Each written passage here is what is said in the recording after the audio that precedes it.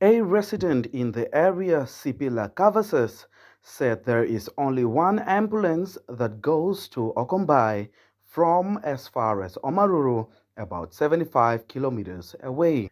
The road, she says, is not a standard gravel road, which makes it impossible for ambulance to travel on time.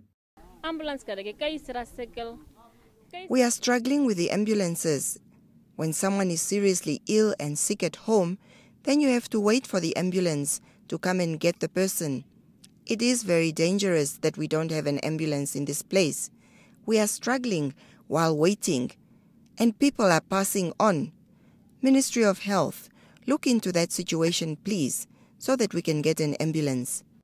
She further says residents use private cars in case of emergencies to Omaruru, urging the government to look into the matter as soon as possible. Another issue raised by the community is a lack of working opportunities at the settlement. The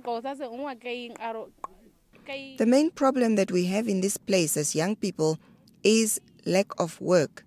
Joblessness plays a major role in this place. We collect natural fruits and we sell them.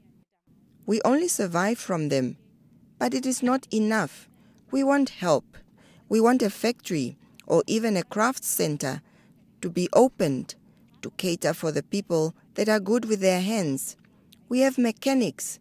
We are very good at being creative with our hands. That's why we need help. We also have a problem with the police and their cars. We are asking that if we can get help and get more cars and more police officers in Okombahe. The town is small, but the crime here is really serious, and things are becoming worse by the day.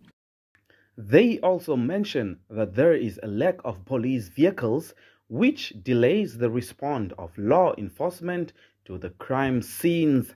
Stefan Irab, NBC News, Daures.